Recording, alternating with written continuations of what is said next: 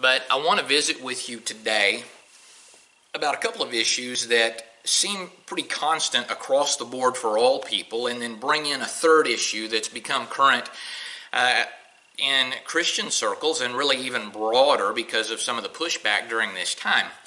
So the couple of issues that seem to be pretty important across the board to people are a sense of purpose in life. Having a sense of purpose, and the other is having relationship or community. And even more vital is when a group of people or a number of people have a shared sense of purpose and the community or relationship interactions between those people help further the purpose, the sense of purpose and mission they have individually and as a group. And a while back we were looking at 1 Peter chapter 2, and over in verses 9 and 10 it says, "But you are a chosen people, a royal priesthood, a holy nation, a people belonging to God, that you may declare the praises of him who called you out of darkness into his wonderful light. Once you were not a people, but now you are the people of God. Once you had not received mercy, but now you have received mercy."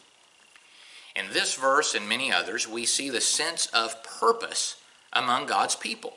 That when people have received Christ as Lord and Savior and come to faith in him, repenting of sin and receiving him as God come in the flesh, his death paying for our sin and him rising from the dead to rise in victory and offer us victory over sin and offer us new life, and have stepped into that relationship with God through repentance and faith in him, that we together then have a collective sense of identity together as God's people being about God's purposes.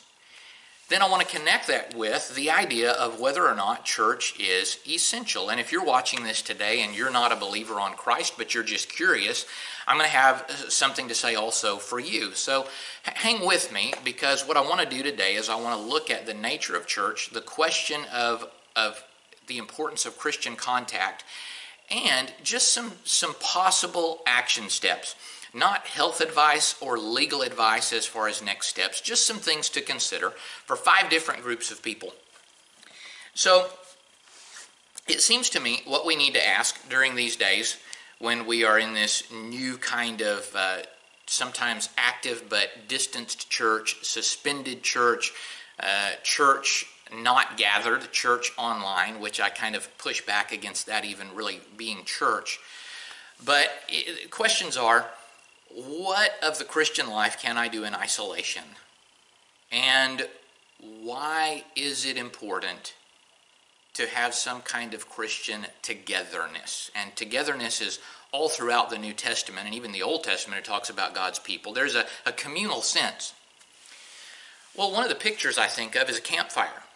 And if you stack the wood right, that air comes in through that, and as those logs begin to burn, that kindling ignites those logs, and as those sticks and logs begin to burn, if they're stacked right, really the fire feeds off of itself. But if you kick those logs separate from each other, they'll smolder out. And I see that as a good picture of being together as followers of Jesus versus being kicked apart and not having connection. As you study, I believe we find 6 functions through which the church achieves what God's called us to do. God calls us to seek and extend the reign and righteousness of God in our own lives and around us through being and making disciples, followers of Jesus, and church is a crucial part of that. And I don't just mean gathered worship and Sunday school.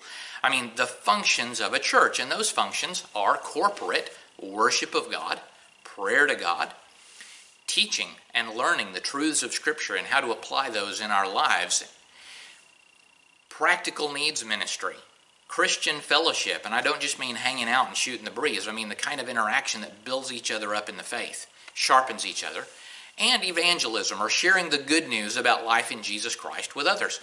And those things, most of those things, can be done in a sense individually, but there is throughout the New Testament a togetherness element of it, and I believe there are some things that happen when we do those things together that don't happen on our own. If we look elsewhere in the New Testament, we come across three more terms that are very much together terms. Edify. Edify means to build up. And we can do that in personal worship and prayer time with the Lord, but it's important to have relationships in Christ where we edify and are edified or built up to be more godly in Christ and more effective in our Christian walk. Speaking of more effective, the other word is equip. To equip, to train, to educate, to make us more excellent and sharpened at being able to walk with the Lord and serve the Lord and honor the Lord and point people to Christ. And then encourage, to spur on one another, to feed off of each other like that campfire. And those are all together kind of terms. And so I want to mention 5 different groups of people and make a couple of suggestions for something to think about and maybe some action to take. Again, not health advice or legal advice. The first group of people are the people that your church is meeting again, but you've gotten really used to doing church online. I want to suggest to you that church online is not the complete experience of church. And there's a verse in Hebrews that talks about not forsaking the assembling of ourselves together. And I want to encourage you that if you're not scared of the virus and you just want to stay at home, to please be a part of Christian community. The second group of people I want to talk to today are folks like our folks here at Meadow Lane. We're still not meeting in person, and I think that's fine. We're in an at-risk age group, most of us. And most of our folks aren't comfortable coming back together. They're nervous about this virus. And hey, this video is not about making anybody feel bad or shamed or guilted into doing something that they're scared to do. But my request to you would be, please think about how you can connect with other Christians in a safe way, whether it's online, whether it is in phone calls, whether it's front porch or backyard visits so you can keep a safe space and open air. Whatever it is, though, to not get kicked out separate like those fire logs, but to have some Christian connection in this time, in the meantime, where we're not doing it in a traditional way, where you have the edification, the equipping, and the encouragement in those 6 functions of the life of the church. A third group is what is called the dones. Folks that you've been hurt by church, you've had a negative experience of church, you love Jesus, you believe in Jesus, but you just aren't church people.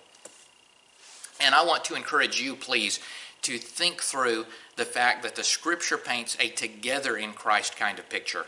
And so to encourage you today to find a way to have Christian community for that edifying, equipping, and encouraging. Some kind of interpersonal connection that builds you and grows you in Christ. And in fact, recently I've wondered if part of my ministry doesn't need to be to the dones. And so if you want to reach out to me about that kind of connection for encouragement and sharpening in Christ, I'd invite you to do that. The fourth group of people that I want to mention, and I told you earlier in this video, even if you're not yet in Christ, that there's some help for you here, because you may have been wondering, hey, is there a higher identity and purpose and community? And yes, if you come to faith in Jesus Christ, you become part of God's covenant people with a new identity, being part of God's people, a new purpose, and although we get it wrong sometimes, ideally a new community, a new set of relationships that help you in that. And if you'd like to visit with me about that, I'd invite you to reach out. Fifth group of people is anybody with church connection. And I want to ask you, please, to look at your church, whether it's active right now or suspended.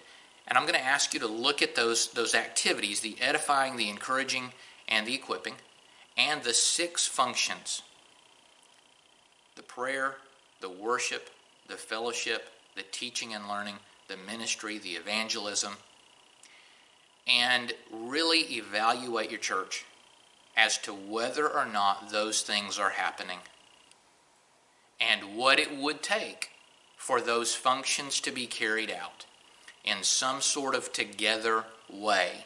Because those are the functions of a church, and if a group of Christians isn't doing that, then really, rightly speaking, they're not a church. And those functions are how the Lord has laid out for us to further His kingdom and make disciples and help each other do that. Thanks for watching. Thanks for chewing on these things and thinking about them with me. And take care for now.